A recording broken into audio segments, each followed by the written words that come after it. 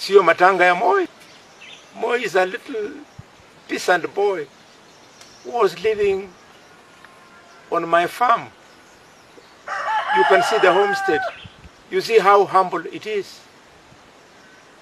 This is not matanga ya Moi. This is pure politics, simple. And I want to thank the government kwa kuona kwamba hii si matanga, ni siasa.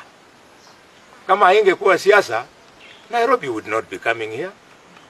Wako na DCI hapa, Malinya. Wako na DCI regional. The first day DCI ya Malinya ilikuja, ikamaliza kazi, ikawa satisfied. Tukaenda mpaka mortuary, wakafanya postmortem. Na pathologist wa Kakamega, qualified and competent. Wakamaliza, the matter was rested. Lakini kwa sababu siasa iliingia, ilibidi DCI wa Malinya arudi jana round 2. Amemaliza.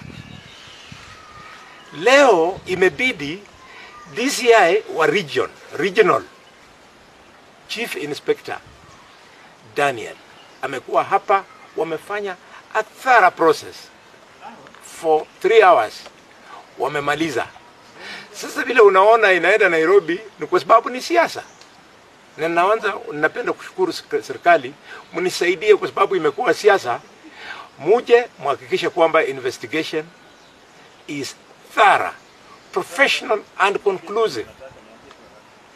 Mimi ningependa kujulisha wale ambao wametengeneza matanga ya kijana yangu kuwa siasa. Don't be in a hurry. Waje mimi nimalize matanga. Nikimaliza, I'm going to deal with you politically.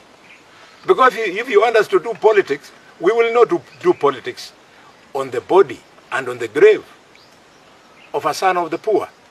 Tutamalizana na mtoto ya maskini, and we'll deal with each other politically. I have dealt with you before, and I have defeated you. I'm going to deal with you again. I am going to humiliate you politically. Ni hiyo tu. Na sisi hatuwezi kutishwa hata kidogo, kwa sababu wa Kenya lazima mjue hakuna sheria Kenya hii yenye nasema kwamba marehemu anaweza wekwa remand. Hapana. This is tantamount to holding the dead body at their own convenience.